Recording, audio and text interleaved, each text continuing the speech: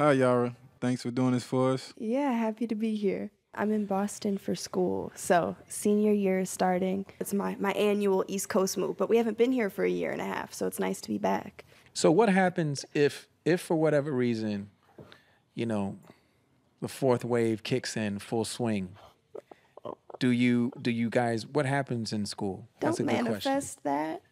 I really Oh don't no, know. it's already manifesting, but I just want to know what you're gonna do. I mean, we just go back to virtual. And so for me, I'm in my senior year. I'm writing my thesis and all of that. So that can happen from wherever in the world. Hopefully it happens on campus, but you just kind of go back to Zoom. You think these schools with billion-dollar endowments would have some really fancy way of going about it, but I think University of Phoenix was most prepared for this. That's true, right? And what is it like? Can you see the other kids in the class when you're doing it, or you can only see the teacher? Oh, yeah, you can see everybody. I mean, every class is different. I took, when it first started, I was in Old English, which was a crazy class. And I was in some other kind of classes for Black Studies. And I mean, it's literally like any other conference Zoom for work or anything. You see everybody, and it's quite mundane. But luckily, because I'm in the social sciences, nothing much changes since all we do is talk anyway. And does the teacher call on people in the class? Can people raise their hand? Like, how does that work? Yeah, I mean, it's the same. People raise their hand. The silence is awkward. You're always talking over each other. And the teacher can call you. They can, like, request to unmute you, too. So that becomes a lot, especially when you try and proceed with your day during class. Not the move, because they can unmute you and turn on your camera. Oh, they can do it, or you say request. Yeah, like, they can do it on the. They can request it, and then if you decline, then that's an issue. Oh man, that's crazy. That's I wonder, crazy. are there any creative class clowns, like doing things that bring attention to them? I'm trying to think. No, I wish there were a lot of creative people on the call, but I mean, it's just so straightforward. And I think with the lingering presence of our GPA, no one's willing to really mess around. Yeah, ain't nobody playing that. Harvard. That's what happens when you're at Harvard, I guess. It's a little different than Harvard, man, other that's schools. so heavy. It is. You know what? But then they just lost Dr. Cornel West. Mm-hmm. I heard. This last semester, I was in a one-on-one class with him. Every year I've been studying with him. And he's literally been one of my biggest mentors in these past some years. And I mean, just so sad. But honestly, I feel like he's such a class act in transparency and in holding these systems accountable, because it was such a political move on Harvard's part in terms of their unwillingness to back the Black radicalism that brings them so many dollars and pushes them forward as a progressive institution. I'm unfamiliar with what happened. Can you tell me exactly? Can you guys explain it in like short form? Yeah, what basically. I don't know if you want. I would love for her to explain it, number one. And number two, I don't even want to edit you to take it down to a short form since you have a real connection with him. Yeah, I mean, I haven't talked much about like why I chose Harvard, but basically my first touch point was knowing what Black professors were there while I was going to be there. But I visited at like 13 because my cousin Nasir has a hip hop fellowship for grad students in the Harvard's hip hop archive. And so my first like touch point with the school was all of these kids writing on the profound impact of hip hop in an academic setting. And from there, just being able to sit down with Dr. Gates, with Professor West, like has been incredible. But basically with Professor West, I mean, he was at Harvard, had left, I think, for similar reasons in that the one thing he's unwilling to do is edit his political opinion, which I think he has one of the most empathetic views of politics and social issues that you would ever hear or understand. So the idea that Harvard as an institution wasn't willing to give him tenure, which is basically saying, you know, at any moment we're going to withdraw our support. And, you know, tenure is supposed to be there so that professors and all of these people that are supposed to be leaders in these fields have the safety and space to do their best work and know that these institutions are going to be there for them. And so they rejected his tenure a couple months ago, which was just outrageous because he brings so many eyes, and I think he makes Harvard like a valid place to study because he brings the insights that this generation is looking for. But yeah, I was just so grateful to spend this last semester. It was just him and I for 2 hours every other week talking about film and Black media and impact. And it's so incredible. Wow. That's an amazing, that's an amazing relationship, man. I wish I knew him. I don't. Yeah, he's incredible. I mean, I've been in so many of his classes, and literally, it is just free-flowing thought that is so... I don't know how he does it, because, I mean, he lectures on different things, and these could be 2-hour lectures. And, I mean, sometimes it's just about music and its impact, and other times he's talking about, like, different forms of American thought and where they came from. And he has the craziest memory of anyone I have ever met. If he has met you before, he will recount something personal about your studies and your personal mission in life. Like, it is the craziest thing. Wow. But yeah, I could go on and on forever about Professor West. I'm excited. He's going to Union Seminary, which is one of the first places that hired him as an academic. And so it's a really full circle moment. Genius, man. He sounds like it.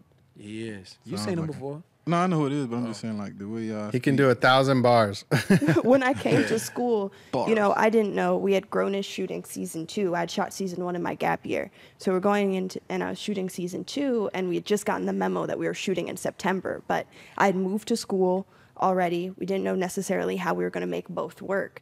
And there was, for a moment, I was considering taking another year off, but it was literally sitting in his class. I walked out in tears. I was like, I've never been so moved and inspired. And that was when I knew, I was like, oh, I have to be here now.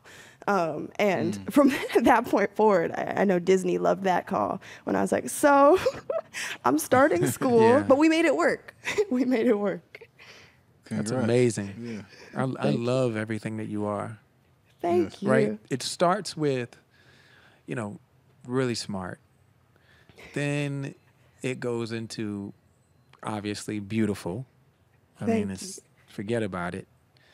But then, you know, a lot of times people don't really pay attention to a person's instincts, and that's just as much a part of your personality as, you know, your lexicon or your like vernacular, you know, like the words that you use. You know, your instincts tells you everything about you. They have informed almost every decision that you've made moving forward in this life. And it's like your instincts have just been amazing. I mean, to do those shows, so much, to go to school. I mean, I'm seeing what you're doing with Adidas. You see, you know what I mean? Like, I see you. Like, all of your instincts are just like. That's an honor. Thank you. I mean, I think we came into this industry knowing that Hollywood was fake, and from there came such an immense amount of freedom, because it feels like you have to be impact and purpose driven. Otherwise, like, for example, it feels like every red carpet is timed out with like a crisis in the world. And so nothing will push you into an existential crisis more than being in a pretty dress on a carpet while the world is in flames. And after having too many of those experiences, it really pushes you every single time to be like, then why am I here and what am I doing here? We need more versions of you. We need that out there in the world. We need, just because you see it, man. Like, sometimes you look around and you feel like, man, we're like, you just listen to some people say sometimes, you're like, wow. You ever did that? Like, been in a conversation with somebody and like, wow, we're outnumbered. Yeah. But like, in the meantime, though, bro. But like, stupidity. Yeah, it's around it. Ignorance. He's there too. Just that's everything, man. Hubris. Lack of appreciation. Yes. You know, inconsideration. Inconsistency. Man, can't commit. No goddamn drive. No ambition. You know, but you're listen, worried about a fucking car. What car you gonna drive? though, and you not driven yourself. Like like that. just. And I hear somebody say some stupid shit. And I just think to myself, hold on. damn, we outnumbered. What about your car you drive when you ain't driven? That's it. That's good. Though. No, I get it. You feel me? That's like, You need to open this, a I'm car finna go cop dealership, that. and that should be like the pre what joint, you have to work right? out. before you can get a loan on a car. You gotta be or driven a before you get lease. this car. What's your Yes, I love drive? that. Yeah, what's your drive Are you, on the what's your application? drive? Are you driven? If not, Wow, that's dope. that should be, because that's a problem, bro. That's just my issue. And I'm just saying, when I look at you, sis, I'm like, man, we need about 10 of them. 10,000. When you have all the support from people like the Obamas or Oprah, or even having like someone like Pharrell say what he's saying to you now, do you find that there's extra pressure with everybody seeing through the potential they see in you? Like what would happen if one morning you woke up and you were like, I don't want to do this anymore? Would you feel pressure from the outside? Like, how can I continue to do this? I mean, we look at like Simone Biles right now and what she's dealing with. And it seems like while it looks like you can handle it, a lot of people are saying, hey, can you continue to do this and carry the throne for so many, especially young Black girls that are looking at you going, oh, if she can do it, so can I. Like, what kind of pressure does that bring? And who would be the first person you would tell if you didn't want to do it? Yeah. Well, I mean, I guess I have to start by saying, like, it's not so much pressure, because the one thing I'm really grateful for out of the people that have supported me is they've given me permission to be myself. And oftentimes I feel as though the support, like from the folks that you've named, it hasn't been for the obvious reasons. It hasn't been like, oh, go keep acting. It's been because they've tapped into my natural passions. They've tapped into the fact that, like, I'm a total nerd and love that and will support me as I go into my nerd adventures. But I mean, at the same time, I think one thing I've been working on, especially this year, has been boundaries in order to do my best work. And that came with calling so many of my mentors to try and figure that out, because I very much fell into the space of feeling like I owed the world so much of myself. But the one thing that my mother has to continue to remind me is just the idea that I can't do my best work without caring for myself. And I think I very much, even though this isn't what has been demonstrated to me, I very much come from a family that's work hard, play harder. But I used to think for so long that taking care of myself was inherently selfish. And like my biggest fear is living an inherently self-centric life.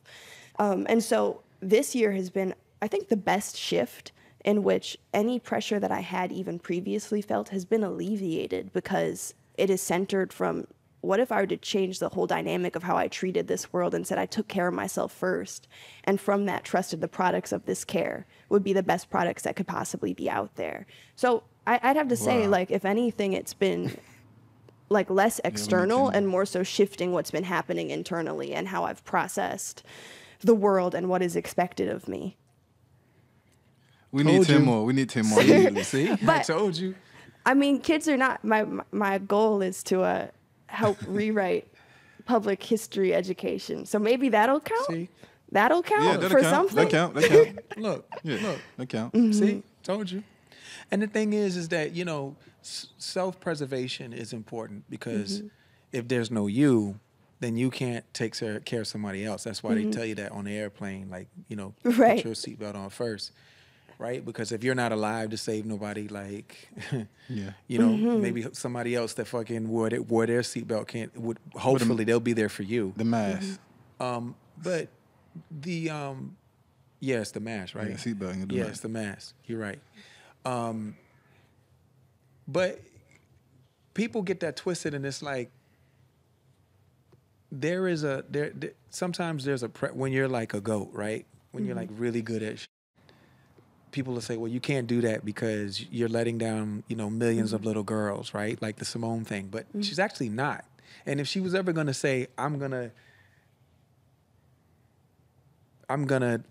deciding to move ahead and do this, it needs to be because the universe has reminded you that you have an opportunity. And that in itself is so humbling. How could you not take God up on his offer? You know what I mean? And then all those millions of girls, they become the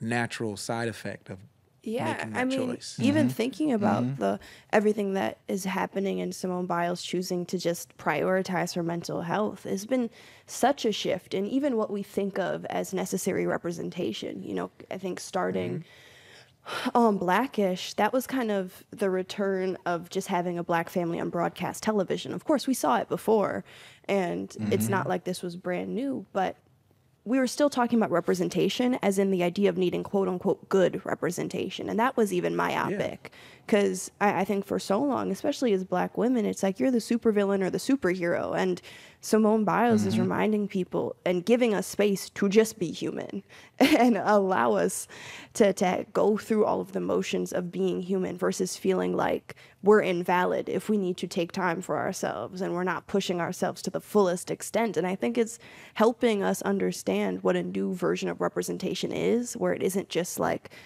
oh, you have to be upstanding in this really narrow sense of the word at all times.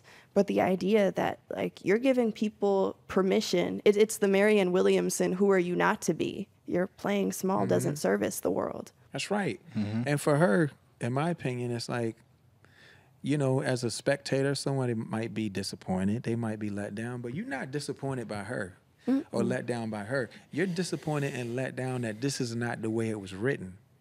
She's the author of her history. She holds her pen. And when she's decided she's going to sit down, she's going to sit. When she's decided she's going to stand up, she's going to stand. When she decided she's going to go up in the air and do quintuplet, quadruple, double, triple, you know, deca, you know, whatever it is, and decides to land it, she's the GOAT. She's clearly knows how to do that. You know, that ain't, listen, I agree. When the spectator studies and becomes that good and goes to the Olympics and has achieved everything that she has, then they reserve the right to have an opinion. And at that point, if they want to keep going, they should keep going. Exactly. That's my opinion. Yeah, I agree. Leave the GOATs alone, bro. Yeah. Like, just leave the GOATs alone. Everybody got an opinion. I read that there was this one guy that was on a podcast, and he had like this opinion, and I just was like, man, you know what? I'm gonna let you have that because that's your right to have an opinion. But you do know that your opinion ain't worth it. Like sometimes it don't have no merit. There's no currency connected to it. It's nothing. I mean, it is a fart in the wind, my guy. You're lucky if someone heard it. Not a fart. Yes, man. Like, it is a fart. What you just said is a fart in the wind. You're lucky if someone heard it. And the only benefit you got of when you felt it, because none of us give a benefit. That's a beautiful metaphor. Fart in the wind. You feel me though? That's all it is. Just a fart in the wind, bro. And they have that one at Harvard. A lot of kids saying that one at Harvard. I mean, they're about to if I have anything to do with it. Man, that's a fart in the wind. We don't give a When you don't deserve. Man, you lucky if somebody heard it. Fart. That's Man, the word. Period. Fart. You can always tell when somebody's lonely. I hate when they have such strong opinions. He probably can't even do a front row. Whoever you talking about, and he telling her that she need to get out there. Like, cut it out, man. He can't do a front row. He can't even do a front row. What was it like growing up in your house? Like, what we need to be studying and distributing is your parents' curriculum for you. Yes. Right. First of all, before she answers one question, have you seen her mom? She looks 5 minutes older than her. No. Yeah, No, when they she does. when they sit side by side, I swear to you, she don't look like an older sister. They probably thought it look was her like sister. the mom looks like she's 5 minutes older than her. No Hi, bullshit. Mom. And super nice, super cool, and super witted. She ain't taking no, but she's so nice, and you see clearly between her and your father, you can tell, like, what cloth you were cut from. The mom is the same way. That's amazing. Super focused. So go ahead and answer, Scott. I just needed to just give your mother. No, I appreciate that. I love her I bouquet. love chocolate mommy love. But I'd have to say, like, my parents were so intentional. You say curriculum, and I quite literally had one. Like, they had an alternate curricula for everything that wasn't being taught in school. I was very much an educational guinea pig. I've been to like 12 different school programs. I've done Montessori, all-girls Catholic school, distance learning, the whole shebang. But that came from like them wanting me to have agency in what I did. Like I never actually really shifted my school plans for work.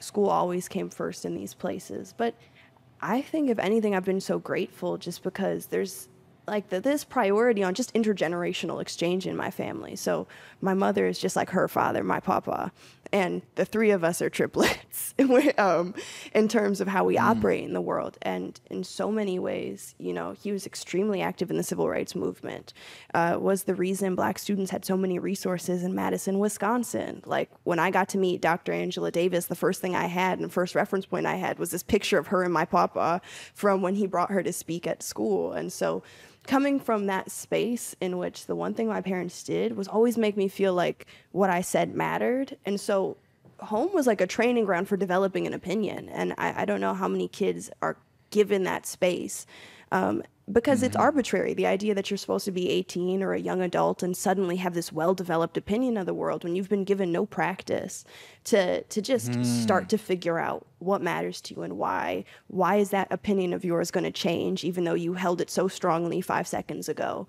And so that is really what my home's given me. And you said growing up in my home in the past tense, but I'm very much still growing up in my home. I had no urgency to leave the house, which became quite a problem in college.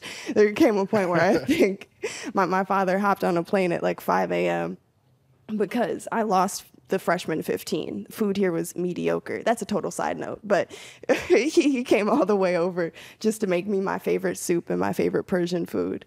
But yeah, and being bicultural too. I think there's this priority on being a global citizen. And, you know, like we didn't watch much TV and stuff growing up, but thinking about the representation I had in my family, I mean, it's just a gift. Like my cousin, my khale, is the first Iranian female space tourist, and she went to the space station. And then, you know, to have Nasir as my cousin and being so open and being that entry point for me getting like having these experiences in these academic spaces, and then coming from a family of educators, coming from family that just prioritize creativity. You know, I think it was the idea of even my father started his career working with Prince as his photographer. And there's something about the experiences they curated for me and that everything was a family affair. So there are pictures of me and my brothers in the tour books because if they were going to London, we were going to London, or Hawaii or wherever. And I think there's something about at that young age feeling like literally everything was possible that has really shifted so much of what I felt like I could do growing up. And if anything, I think going out into the world, it was the most jarring thing was the idea that other people didn't realize everything was possible and didn't think that everything that I thought was possible was something that I could achieve. And so that was a bit of a reset to getting on the right path. But yeah, I feel like I owe so much to my family. So you did look around when you were young going, damn, we're outnumbered. Yeah, I mean, to go from this experience in which like my world was diverse and the idea of like my parents had us learning about cultures, our own cultures, of course, but every other culture. And every time I asked for a different religious book, they gave it to me and were the first to help me explore whatever I wanted to. And so to go into a world in which it was like, wait, this isn't the opportunity everyone is given. And to one, either realize the privilege in what I'd been given, but two, like you're saying, realize just how different the perspective is. But it goes to like how we teach people to relate to each other. And like why I'm so focused on history in particular is that when you look at textbooks, like you have been taught that other people's stories are not contingent on your own and like had nothing to do with your own. And so why are you supposed to suddenly care about this community or this minority group if it felt like you got here by yourself? And I think the idea that like they fundamentally changed how I learned history had everything to do with just why you have to care about people after that. When you realize how many people gave up their lives for people that they didn't know, like just because they were working towards a future they weren't guaranteed but knew was essential, like you have to care. I feel like we're getting our one-on-one course. It's a good thing. Here. It's a good thing. We are. You're educating us. Yeah, you're definitely educating us. It seems like there's so much growth like inside of you, comparatively speaking to the people that were your age growing up. Like, was it hard for you to relate to kids your own age when you were younger? I've always been an old person. Like this is an ongoing, I don't know, theme in my life of Yeah. It took a Old second. soul. I feel like I've definitely found so many like incredible young people. And I feel like if anything, like there's a misnomer that there are not many young people like me. And to a certain extent, sure, but I feel like a lot of it is just resources. And I think I found so many of my peers to be, even though we're not the same, to be in similar spaces, light years ahead of what has been presented to them. And so I feel like I have been able to find every step of my life those folks in my age group that inspire me. But yeah, I mean, I'm a homebody anyway, so that's a lethal combination of being a homebody that's old. Like, it just meant that finding friend groups was something, I don't know, it was difficult. And I feel like really now in my early 20s, I'm just now starting to find groups that I really belong in. And it comes from, I mean, having other folks, like, they don't have to care about the same things that you do, but it's exactly what you'd been saying before. They know what drives them. And that's inspiring, no matter how tethered you are to what drives them. Just seeing other people on a mission. Yeah. You got any cancers around you? I don't know. I have a lot of Leos in my life. I have a lot of Leos What in are my you? life. I'm an Aquarius. I'm an Aquarius. it? My brother's an Aquarius. Grandfather's an Aquarius. Do you know what your rising is? It's debated. I'm either a Scorpio or a Leo rising. Break it down, I've heard both. But what does that mean for me? Oh, I mean, no. It wasn't. Well, you kept saying homebody, and I was like, I wonder who in her life is like that, or if you have any cancer in your sign anywhere. Yeah. No, I mean, I feel What's like your moon? home's Aries. Wow. Break it down, bro. Well, no. Nah, I want to hear you. Like, No. It's cool, but that's interesting. Because she's a Aquarius, and her moon is Aries, which is fire. So she's air sign with fire, and then her rising, you said, is either Scorpio or Leo. So if it's Leo, you'd be like it'd be fire. So 2 fire and 1 air, and if it's Scorpio, it'd be water, air, and then fire. That's what I am: water, air, and fire. Oh, wow. Oh, you're on the cusp? Are you on the cusp? I think it's about, I'm not on the cusp. I've just heard, because I've gone to different people, and even though I have the same birth time, I know my birth time, my birth location, I don't know why this has always been up in the air. Like, Okay. people have just Interesting. written down both. Well, I know we have to wrap it up soon with you, but I wanted to ask you a couple questions of what kind of music you're listening to now. Yeah. Oh my goodness. I feel like I wouldn't exist if not for music. I am listening to a lot of Teo. He just dropped his new album. And I'm listening to, we're a big Bob Marley household. And so Misty Morning has been the song that I've currently been replaying a lot. The line, I want you to straighten out my tomorrow. I haven't fully understood what it meant, but I feel it every time he says it. And then I'm trying to think. I've been listening to Weston Estate, lots of James Blake. I'm a little all over the place because Fiddler on the Roof is thrown somewhere in there. And then, and then I'm trying to think. The other thing that I've been playing is one of your songs, Popular Thug, has been one in which wow. I just Whoa. like Wow. it makes That it feels to like every 20 playlist. years ago. That's crazy. I told the universe at some point that I wanted to be friends with musicians because it may sound so reductive, but I was like, before the musician, there was silence. And the idea of living in silence sounds so daunting. And somebody that can create sound and orchestrate it in a way that's cohesive, like, I find whatever I do to be much less impressive. But the universe listened, and I think surrounded me with so many really cool folks that keep me inspired. And concerts are the only reason I will stay up past my self-prescribed bedtime. Wow. Will you do it again? bitch? Self-prescribed bedtime.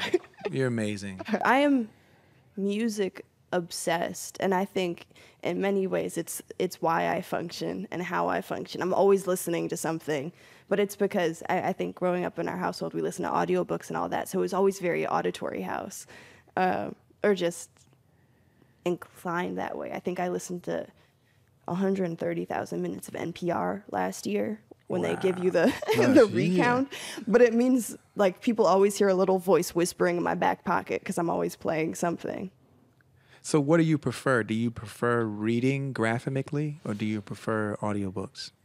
It depends on what I'm trying to get from it. I think I'm a big annotator. I'm a super note taker. So if I'm reading, sometimes not enjoyable because I have like 3 highlighters, too many things that I want to note. And then when I'm listening, I can just sit back and enjoy. And I think it's just such a compelling way to storytell because it leaves so much more up to the imagination than when you're handed the visuals. Yeah, It's true. I like audiobooks. Listen, you're a delight. You need Thank to know you. that, sis. Like, it is, listen, little sister, you're special Thank you. in every facet. I agree. It's an honor. You know, again, I say this respectfully. At some point, we need 10 more of you. Well, they just cloned a sheep, didn't they? Yeah, they did. Oh, in certain It's parts of the world, they've been cloning people for a minute. Yeah. In certain parts of the world, yeah. There's So it'll be possible. there's Yeah, crazy my friend, technology out there. my friend that's cloned real? his 2 Rottweilers. What? So now he has 2 baby Rottweilers. Yeah. He cloned them? From the Oh, ones my that were about to die. I'm not with the cloning, B.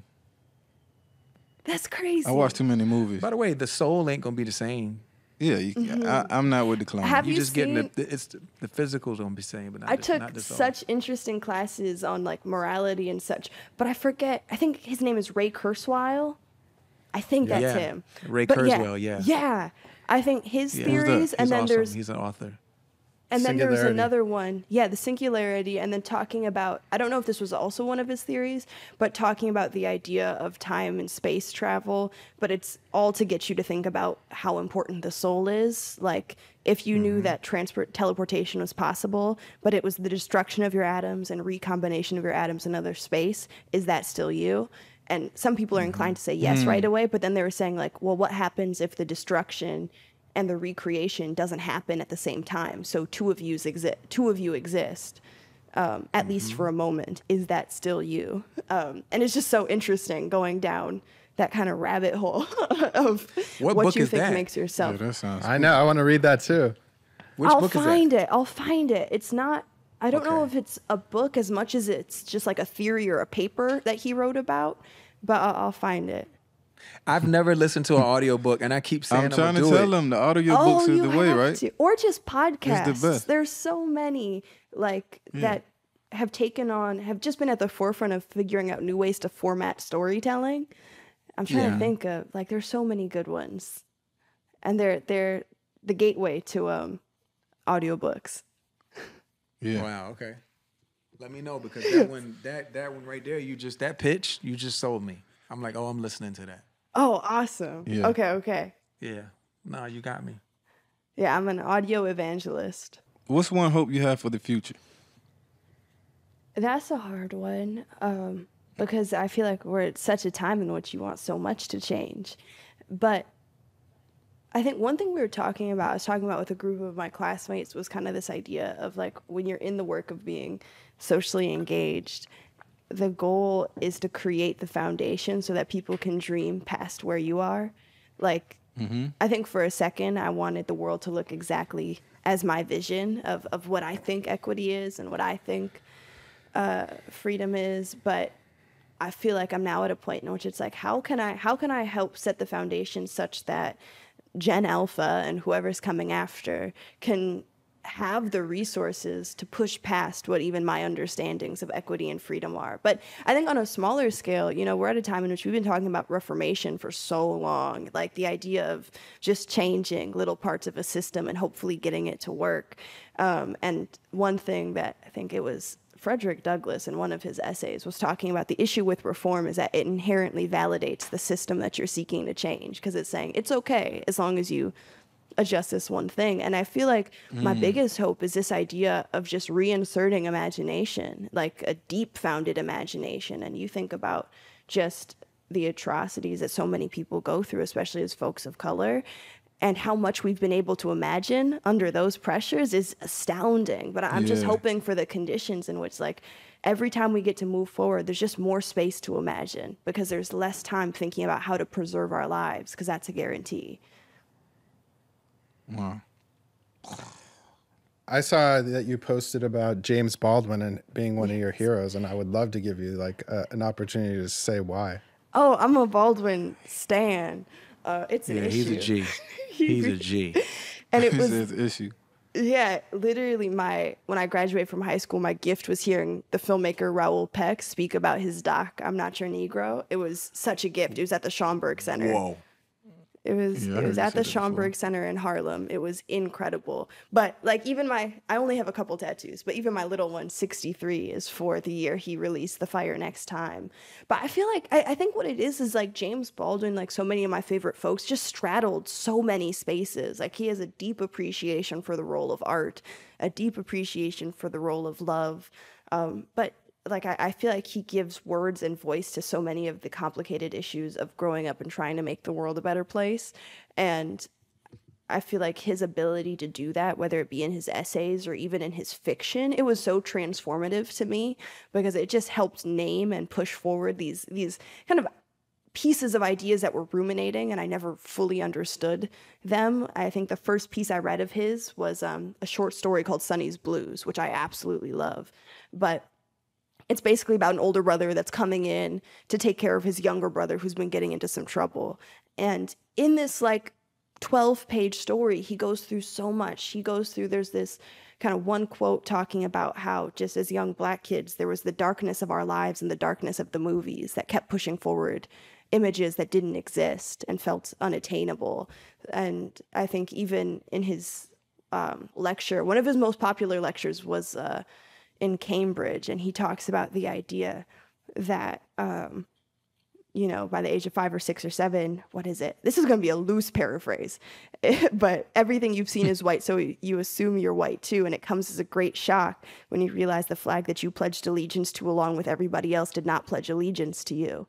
And I think, like, in that statement, he so succinctly states the issue, as well as so succinctly states the solution and what we're striving for, which is this idea of a society that is as deeply invested in our well-being as we are in the well-being of the country. And so, yeah, I feel like I could go on forever about Baldwin, but I mean, even the first time I met Frank Ocean, I was talking to his lovely mama, and I was like, what I love was the fact that Lens, his song that uses the Kerry James Marshall artwork, reminds me of Giovanni's Room in the third act. So this song is a James Baldwin book. I've written papers on this, but I love the fact that you can connect so much of his work to art. And he's like, he knows everybody. So I feel like James Baldwin is a great entry point to get to know other prolific people that have gone so under-recognized. First of all, I love everything that you said, and I agree. James Baldwin is, his bars, he would say things in the middle of the 60s, and the whole room would not know what to do or say back to him, because not only did he shock them in his being right, but they were not equipped, because they'd never even considered anything like that. And this guy was literally like, he's in a room full of checker players, and he himself was already like 7 steps ahead in chess. Right. Like that's perfectly that guy, put. Forget it. Everything he said was a bar. That's great. I bet when he ordered his food, you could learn something. Absolutely. Man, I be feeling so dumb when I be talking to people that got all this together at 18 and 21. Like, you've done so much, man. It's amazing. I commend you. Thank you. I don't have it all together. No, little sis, you actually do. You do have it all together. You have it all together. In fact, it's not even 2 pieces, buttoned up to be together. It's just one piece. There's no seam. There's no zipper. little I sis. I mean, appreciate that's how together you have it. It's just literally just together. one piece of cloth. The one that I told you were cut from, your mom and dad. If you saw my stitches of how I'm holding it together, you will understand that you have it together. Thank you. Right. Thank you for your time, thank sis, you and all your so space. much. Thank you. Pleasure. No, I Pleasure so meeting you. appreciate it. I've loved listening since the launch. That was my NPR One podcast suggested it. I've been listening religiously. So grateful wow. to be on.